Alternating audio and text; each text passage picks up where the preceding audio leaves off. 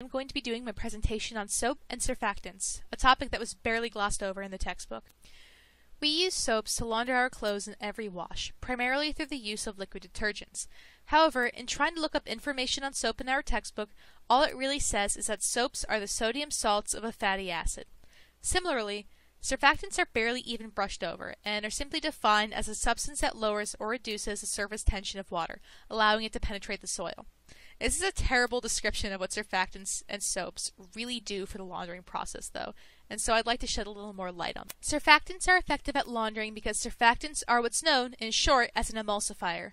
The full description, though, is that they are an amphiphilic compound. This means that they are a compound which contains both one side that is hydrophobic and one side that is hydrophilic.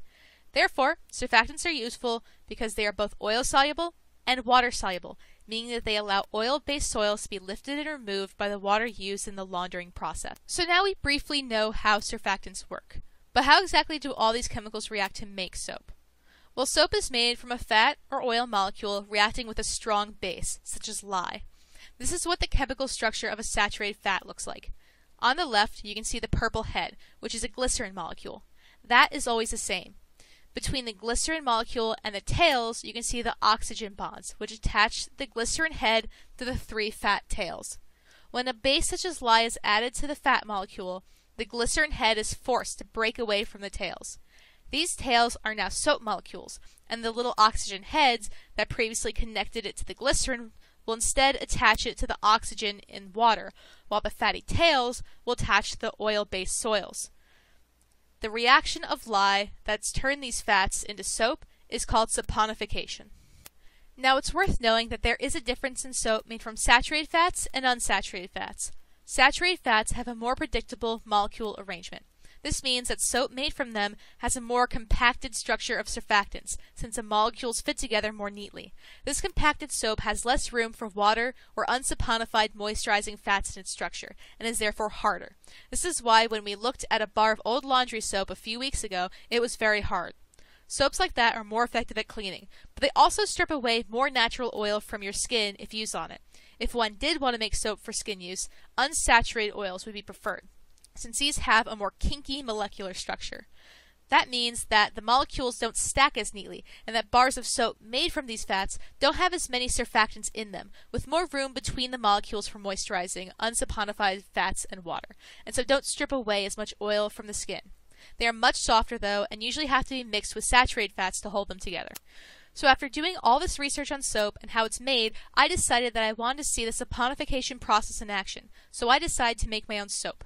I looked into making laundry soap, but I'm perfectly happy with the laundry detergent I currently use, so instead, I decided to make bar soap for my skin. For the fat, I decided to use half coconut oil, a saturated fat, and half olive oil, an unsaturated fat.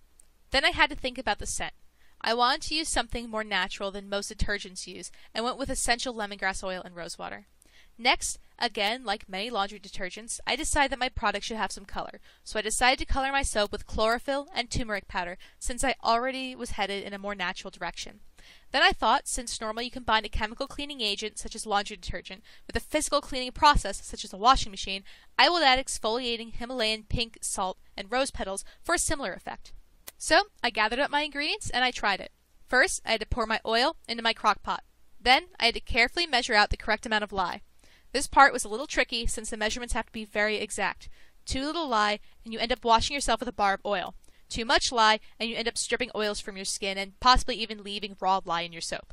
It was also difficult because lye is a very nasty chemical, so I had to wear a mask and gloves and go outside while working with it. Next, I had to carefully add my lye to the water.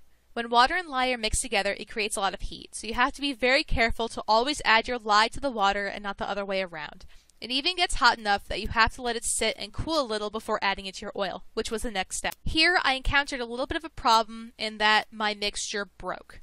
So unfortunately, instead of it going from a liquid to something the texture of pudding, it went from a liquid to something the texture of Play-Doh, that hardened almost instantly upon contact with air.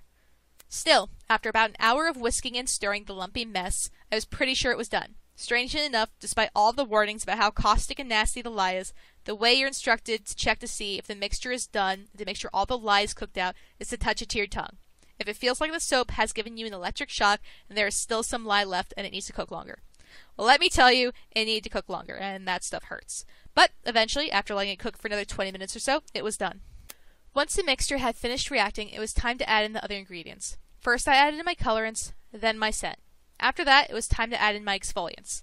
Unfortunately, the dried rose petals discolored slightly, and I underestimated the amount of salt needed. Finally, it was time to mold it. Unfortunately, since my soap broke and became the texture of Play-Doh, it was a little difficult to mold. I ended up basically pressing little balls of it into the muffin tin I was using, and fortunately that more or less worked, though it did leave a weird pattern in the soap face. Still, once I had let the soap sit for a day, I was able to turn it out and use it. Despite my soap breaking, I still got to see the saponification progress in action. I've also been able to show you what harsh chemicals are necessary and what aren't in order to make soap, and what they all do.